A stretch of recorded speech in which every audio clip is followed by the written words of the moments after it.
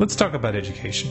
In most Western countries, school is compulsory and state enforced. Truancy can result in fines or even jail time for parents. This isn't just a result of state coercion. On a cultural level, education holds a sacred status much like that of religion. This is an institution that most never question, and that's a problem. Did you ever wonder how it is that kids spend 13 years from kindergarten to high school supposedly being prepared for life, yet when they get out, they don't have any real skills? 13 years and kids aren't taught how to grow a garden, how to build a house, how to fix a car, how to balance a checkbook, or how to cook a healthy meal.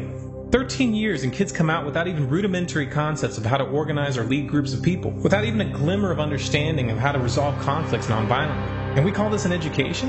Yes, we're taught how to read and write and to perform some basic math, but we aren't taught how to think for ourselves. We aren't taught the principles of logic or how to question an ideology.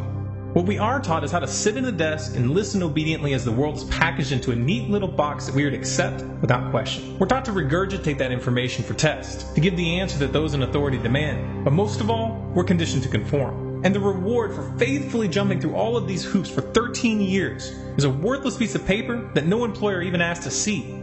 Kids exit high school barely qualified to flip burgers at McDonald's.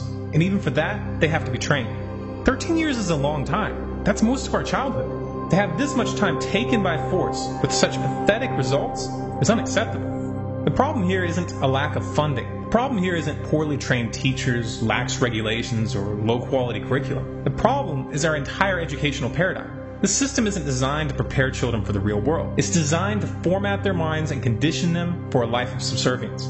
It's designed to create a population of individuals just smart enough to fill out paperwork and punch a time card, but too stupid to question the system itself or the authority of those running it.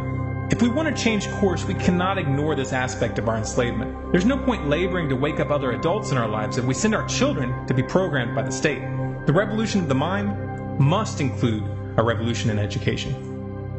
If this is a message you feel the public needs to hear, then be sure to like, favorite, and share this video through as many avenues as possible. If you want more videos like this, be sure to subscribe to this channel, Stormclouds Gathering, on YouTube. For updates and bonus content, follow us on Facebook, facebook.com/StormcloudsGathering, on Twitter at Collapse Updates, and our website, stormcloudsgathering.com.